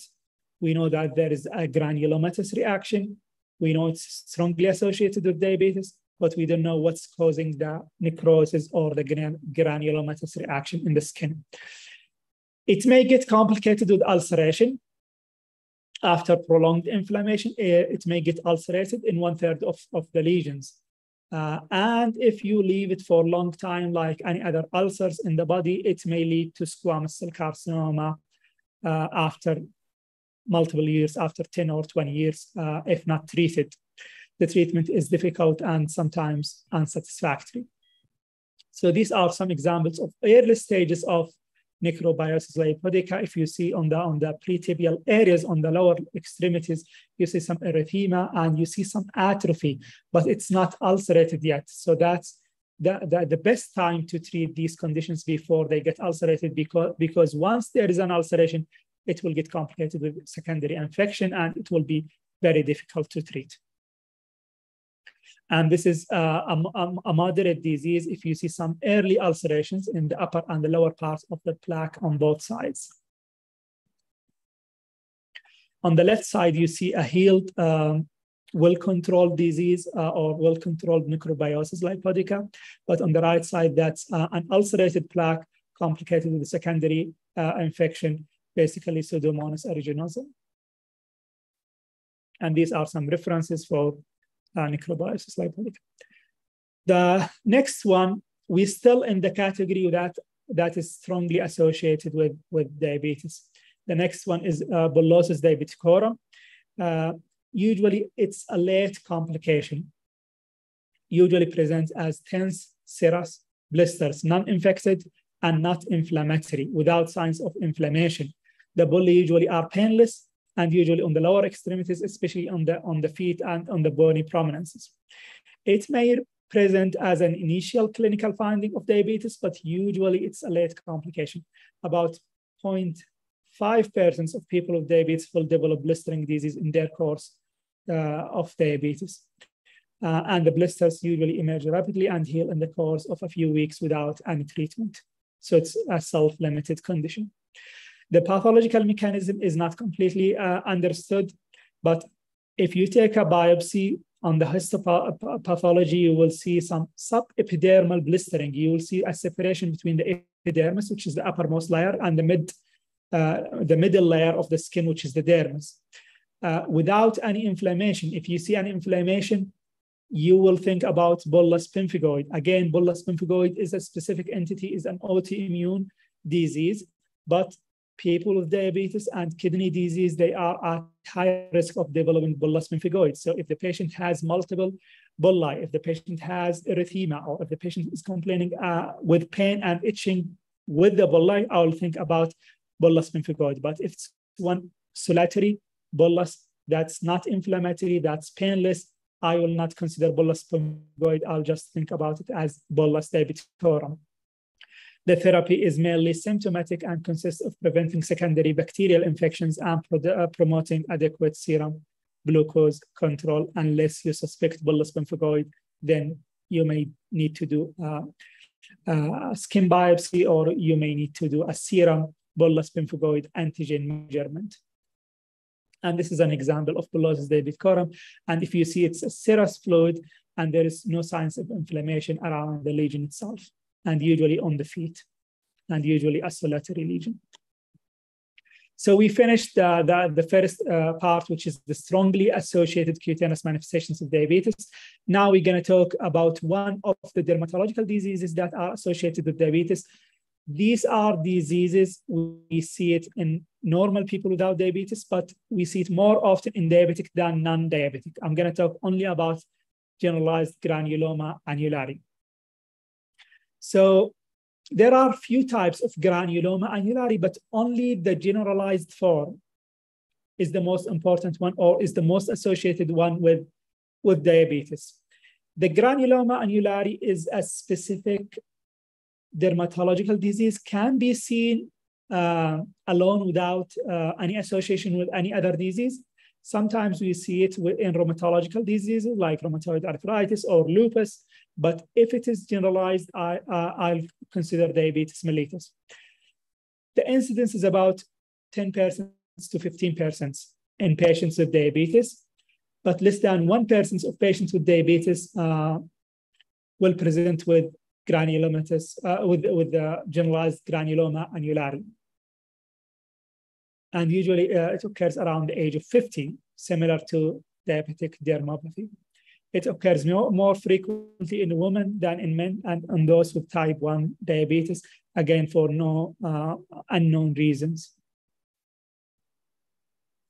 So on exam or on the morphology, you will see groups of skin-colored or reddish to brownish to orangish color, fair papules which slowly grow, and they may involute to form a hypo or hyperpigmented annular rings from the name granuloma, granulomatous, and annulari, basically just circular in shape skin lesions.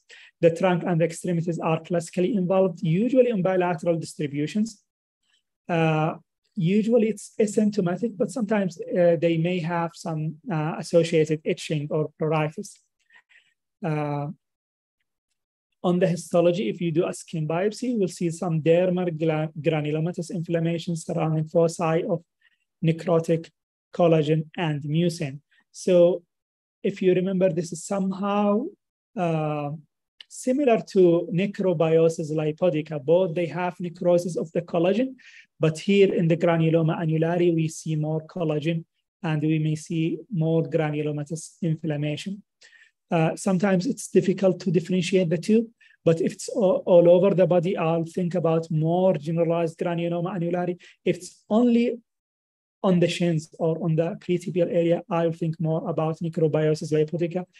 If I have to differentiate for sure between the two, you need to do a biopsy and see some mucin and plasma cells with generalized granuloma annulari than with necrobiosis lipodica.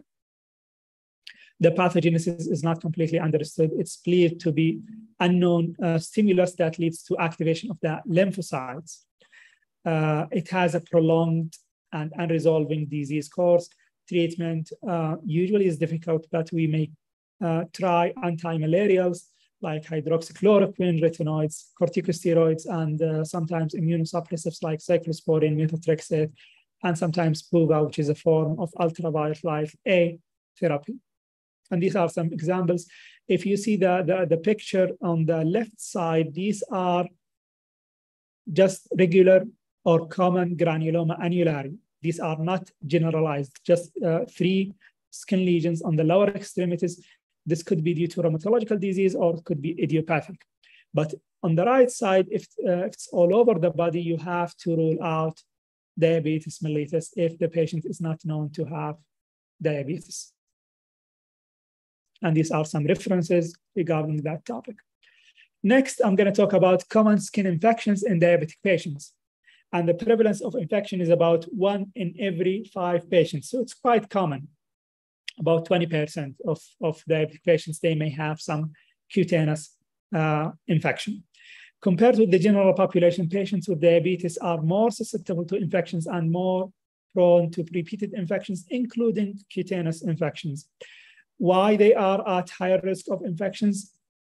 We think, or the main reasons or the vulnerability to infection in patients with uncontrolled diabetes include angiopathy, neuropathy, problems in the antioxidant system, abnormalities in the leukocyte adherence, the chemotaxis factor, and phagocytosis, as well as glucose-rich environments that facilitates the growth of pathogens. So the bacterial infections, we usually see erysipelas and cellulitis in diabetic patients, usually on the lower legs. Sometimes we see it on the face. Erysipelas basically just a painful, well-demarcated superficial erythema on the face, usually, but sometimes you see it elsewhere. On the other hand, cellulitis is a deeper cutaneous infection that presents with pain and poorly demarcated erythema, usually on the lower legs. And because it's deeper, it may spread up to the knees and sometimes up to the thighs, if not treated. Folliculitis, which is basically infection of the hair follicle, is also common among diabetic patients. Usually it's bacterial infections, but sometimes you may get fungal infection in the hair follicles. Staphylococcal infection are the most common in diabetic patients, but Pseudomonas aeruginosa are also common in diabetic patients. Regarding fungal infections, Candida is a frequent complication in diabetic patients. It may involve the mucosa, like oral thrush or the vulvovaginitis. It may involve the intertriginous area, basically in the groin and in the axilla. We call it in dermatology intertrigo or erosio interdigitalis, or sometimes balanitis. In the nails, we call it onychomycosis, and in the nail folds, we call it paronychia. Mucormycosis usually is a serious infection. Oftentimes with type 1 diabetes mellitus, particularly common in those who develop diabetic ketoacidosis. On the left side, you see an example of cutaneous fungal infection. And on the right side, you see a cellulitis in a diabetic patient due to staphylococcal infection. Next, I'm going to talk about cutaneous adverse events of anti-diabetic medications or oral anti-diabetics. Oral hypoglycemic agents may cause different cutaneous adverse events, such as most of oral hypoglycemic, they may give you urticaria, or they may cause erythema multiforme, and those side effects are self-limited if you stop those oral hypoglycemic agents. Allergic skin reactions and photosensitivity, we see those with sulfonylureas in particular. Also with sulfonylureas medications, chloropropamide and others, we may see some maculopapular rash during the first 2 months of treatment. But if you stop the medication, the rash will quickly improve.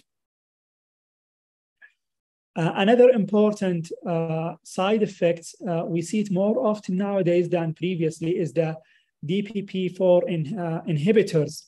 They may give you serious side effects, especially bullous pemphigoid. We call it bullous pemphigoid-induced DPP-4 inhibitors.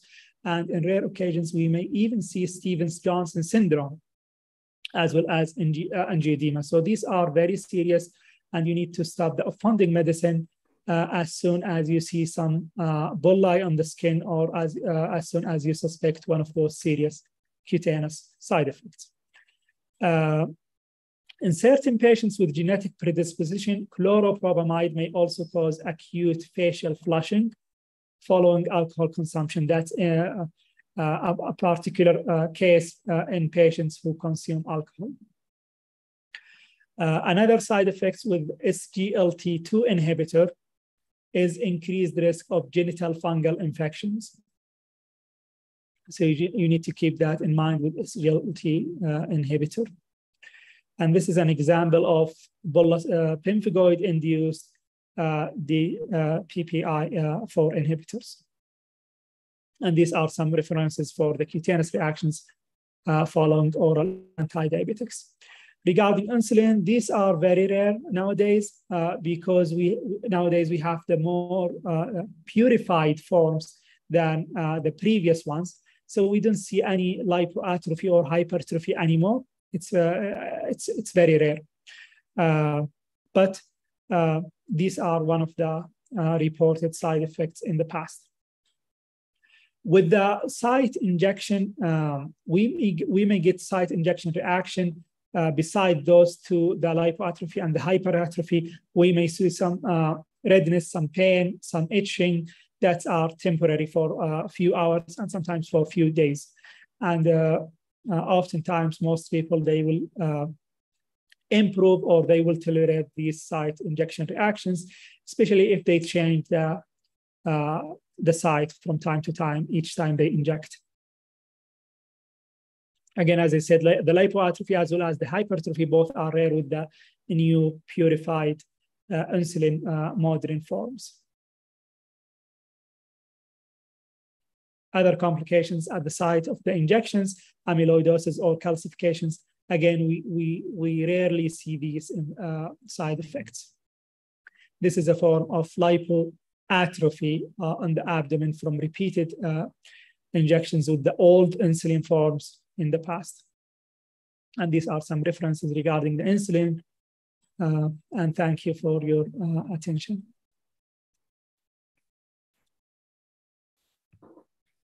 Thanks, Dr. Yahya, for comprehensive overview regarding cutaneous manifestation of diabetic. It is a pleasure to invite all speakers, Dr. Muhammad, Dr. Yahya, and Dr. Abdulaziz, all with us. And I would like to ask about our attendees. If you have any comment, any questions, you can write in Q&A or raise your hand, and our distinguished speakers will answer you and comment your comment. We also would like to welcome Dr. Hassan. He is with us now. Thank you, Dr. Safar. Thank you, my dear friends, the presenters of tonight's session. We appreciate what you're doing. Thank you very much. And on behalf of the Academic Affairs of Saudi German Hospital, we would like to thank you all. And special thanks for you, Dr. Safar, for the nice moderation for the sessions of tonight and last night. Thank you. Welcome, Dr. Hassan. I think once our attendants, they have no comments. I'd like, because the time of our speakers, I know they are more busy. I would like to thank all attendants and let us to conclude our sessions tonight, and hope we see you again, inshallah, next coming conference or symposium. And thanks. Assalamu alaikum, Doctor. Doctor, sorry for interruption. anyone who want to download, anyone of the candidates want to download the certificate, after 1 hour, inshallah, he can make the survey and download the certificate from our platform. Thanks. Our technical support is linked regarding this informations. I think it is important for all of our attendants. Thank you, all of you attendees, to attend with us tonight, which is parallel with the World Diabetes Day. Also, thanks our speakers, and see you coming conferences, inshallah.